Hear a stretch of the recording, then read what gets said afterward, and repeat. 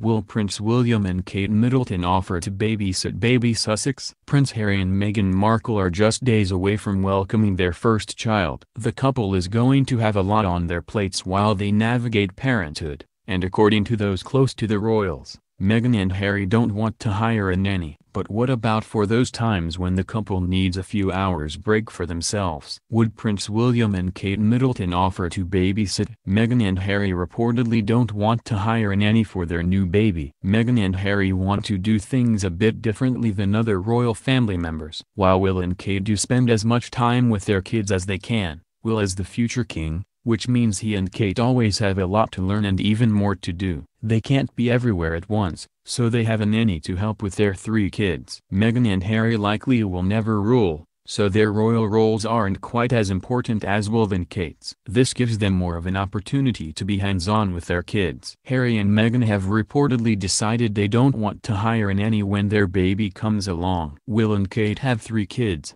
so a newborn at this point would be fairly easy to handle. For Will and Kate, who welcomed their 3rd child last year, taking care of a newborn is practically the easiest part of their royal lives. Last year, the couple welcomed Prince Louis, and by the time he was born, Will and Kate were pretty confident in how to handle a brand new baby. At this point, George and Charlotte are old enough to entertain themselves for the most part, and they can walk, talk, and are potty trained. This gives Will and Kate some more time to focus on raising Louis. And at the very least, the Cambridge couple can give Meghan and Harry some advice on how to best handle an infant. Meghan and Harry are undoubtedly going to be busy, and it wouldn't surprise anyone if Will and Kate helped out. It's unlikely that Will and Kate will be there for Meghan and Harry 7 days a week, since the future king and queen consort definitely have busy lives. But it wouldn't surprise anyone if they offered to set up a playdate with baby Sussex and their own children every once in a while to give Meghan and Harry a break. Charlotte and George would probably love to spend time with another baby. Since Kate and Will have a nanny to help,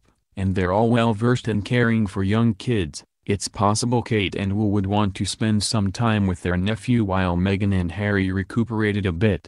Meghan's mother is supposedly spending time in the UK once the baby arrives, too. Doria Ragland is reportedly flying in to spend an extended period of time with Meghan and Harry once the baby arrives. Doria will be a great help to the new parents, and Meghan will probably love having her mother around to help show her the ropes. But once Doria leaves, Meghan may want another mother's expertise, and she will likely consult Kate. It also wouldn't surprise anyone if Meghan and Kate developed a closer relationship once Meghan's baby is born.